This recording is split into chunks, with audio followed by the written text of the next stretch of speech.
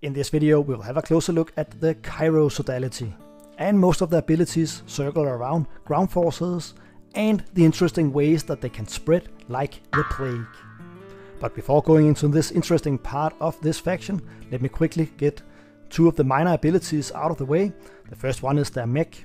It says, when this unit would be destroyed, if it is damaged, you may discard one action card to repair it instead. And even though we are encouraged to go into the green tech tree because of our starting techs, and I will come back to that in a moment, then we don't start with the neural motivator, so repairing mechs with this ability could be a little bit expensive. The second one is our commander, and to unlock him we need to have 6 infantry and 6 fighters on the game board. And when we have that, then we get this ability. When you cast votes, remove any number of your infantry from the game board to cast 1 additional vote for each infantry removed. So it is a little bit similar to Hakan, where they can use 1 trade good to get 2 additional votes. And this could also become relevant for this faction because we will have a lot of infantry out on the game board, but I still think it is fairly risky to sacrifice infantry and our defenses to cast more votes. But of course, if it can make a difference, then it could be relevant to do.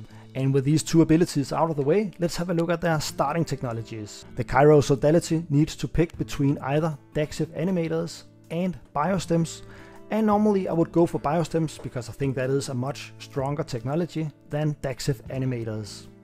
But with the Kyro Sodality, this technology could actually be really interesting to have, because it says, after you win a ground combat, you may place 1 infantry from your reinforcements on that planet. And I will come back to why this is pretty interesting for the Kyro Sodality. So let's start with Daxiv animators.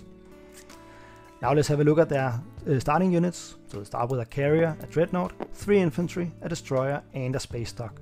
So this is not exactly overwhelming, but it is enough to gain control of these 3 planets in 2 systems. But we can easily fill out our slice in round 1 with the abilities that we have, because we have a lot of ways to get more infantry out. So let me first just quickly grab the 2 planet system here. So let's say that's our first turn, and then let's have a look at some of their faction abilities. We will skip Contagion for now and look at Plague Reservoir. Once per action during invasion on a planet that contains your units, you may resolve ground combat on that planet, even if it does not contain another player's ground forces. So that means that we gain control of one of these planets, we can initiate a ground combat, and that brings me back to the Daxiv animators, because after you win a ground combat, you may place 1 infantry from your reinforcements on that planet. So we will do that. Let's just say we did it on this one. We can only do it once per action. And then let's get to the third faction ability called Subversive. When participating in a combat that would end in a draw, you are treated as the winner instead. And I found 2 ways where a combat could end in a draw. It could of course be in a space combat where the other player plays a skilled retreat. Then normally that space combat would end in a draw. But now we could be the winner instead and potentially score one of those secret objectives where we need to destroy another player's flagship, for instance. But another way could also be, so let's say we participate in ground combat on Hope's End against the purple player here, and we just get a single infantry on the planet, and I will quickly show you how we could get that.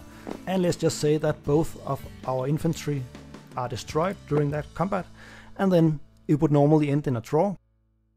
But we can be treated as the winner instead, and because we have Daxiv animators, then after you win a ground combat, you may place 1 infantry on that planet. There we go. So the ground combat ended in a draw, but we won anyways. But we have even more ways to get our infantry out. If we take a closer look at our agent, after a player loses or draws a ground combat, you may exhaust this card to allow that player to replenish their commodities. Place a number of infantry equal to 1 less than their commodity value on 1 planet you control. So let's just say that we lost out here on Hope's End, so we lose that infantry that fought there. Then we can exhaust the card, replenish our commodities, and then we can get an infantry in our home system instead. I'm not sure how often we're going to use this agent ourselves, but I think this could be a fairly easy sell to other players. But it gets even wilder, because if we look at Contagion here, our first faction ability, after you resolve the primary or secondary ability of the politics card, commit 1 infantry from your reinforcements to each of 2 planets that are in or adjacent to a system that contains a planet you control. Resolve invasion on those planets. Let's just say we have the politics card ourselves, but it could also be another player. So whenever that is played, then, because we have control of Lysis and Belnor here, then these 2 planets are adjacent to this system. So we could place 1 infantry on each of those, use our Plague Reservoir faction ability, and resolve ground combat on that planet, declare ourselves as winner, and then duplicate our infantry, so we have 2 infantry out on those planets. And now we just need to use our second action to fly our Dreadnought out here with a infantry, and then we have completely filled out our slice. And we started with 3 infantry, and we ended the game round with 9, and we haven't even produced any infantry on our space dock yet. If you don't already own the game, then you can buy it through one of the affiliate links in the video description below. In this way, you will support the channel because I will get a small commission, but at no extra cost for you. So thank you if you do. But we still have one more way to get infantry out, and that is the flagship called the Auriga. When you commit units to a planet in this system, you may commit 1 infantry from your reinforcements to that planet. So that almost counts just as capacity 4, except it is dedicated to an infantry and not just fighters. And the other stats are pretty standard for a flagship. Now let's have a look at our first faction tech. It's called Indoctrination Teams. It requires 2 green technologies, and then it says, during the agenda phase, after an outcome you voted for is resolved, place 2 infantry from your reinforcements on a planet you control. So with this technology, we could potentially get 4 infantry out in each agenda phase, which seems pretty strong as well. But I'm not sure it's really worth going for this technology. But if you have any experience, feel free to share in the comments below. And now let's have a look at the faction promissory note, the Kyro Rider. After an agenda is revealed, you cannot vote on this agenda. Predict aloud an outcome of this agenda. If your prediction is correct, place 3 infantry from your reinforcements on a planet you control. So it is slightly better than our faction tech here. And I think this promissory note should be a very easy sell in every single game round. Just make sure to don't sell it to anybody that you want to take planets from. And now let's have a look at our second faction technology called the Vector Programs. At the start of the strategy phase, you may place any number of your trade goods on any combination of strategy cards. Then place 2 trade goods from the supply on 1 strategy card. So we have to sacrifice our own trade goods first to use this ability. But I guess if we are the speaker, then we could place 1 trade good from our command sheet here and place additional 2 from the supply there. And then in this way we have gained 2 extra trade goods. And if we are sitting next to the speaker, then we could of course place 1 trade good on the card he wants, and then we can place another 2 on the card that we want. So even though we are a low commodity faction, I think we will, at least with this technology, have fairly easy access to more trade goods. And lastly, we have the hero, and it is unlocked by having 3 scored objectives. And when we do that, it says, at the start of the status phase, you may attach this card to one of your strategy cards. Its initiative value is 9.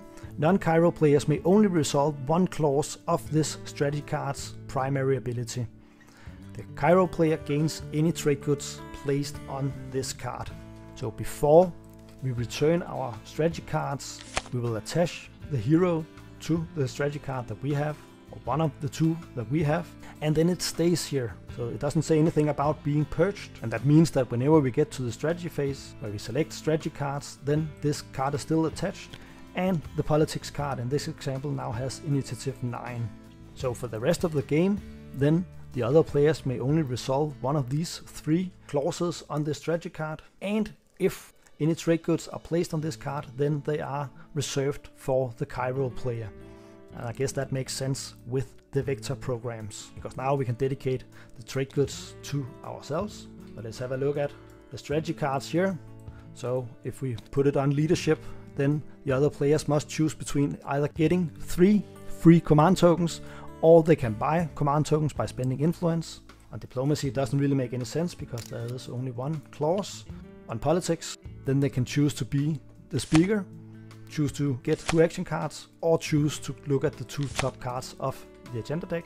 On the construction card, the other players can only place one structure whenever they play this card, and on trade we will really limit the number of trade goods coming out, because the trade player will have to choose between gaining 3 trade goods or replenish his own commodities or replenish other players' commodities. And on Warfare we can either remove 1 command token and gain 1 command token, or redistribute our command tokens on our sheet. And on technology, I think it's fairly safe to assume that they will only research 1 technology for 3, and the second clause will not be in use for the rest of the game. And lastly, on Imperial, the player has to choose between immediately scoring 1 public objective or gain 1 victory point if they control Megator Rex, or draw a secret objective.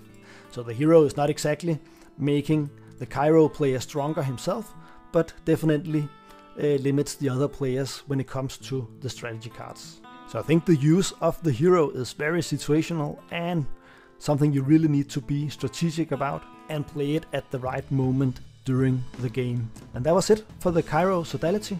I haven't tried playing them myself, but I think they have some really interesting faction abilities, so I want to do that. But if you have tried to play them, feel free to share your experience in the comments below. Thank you for watching.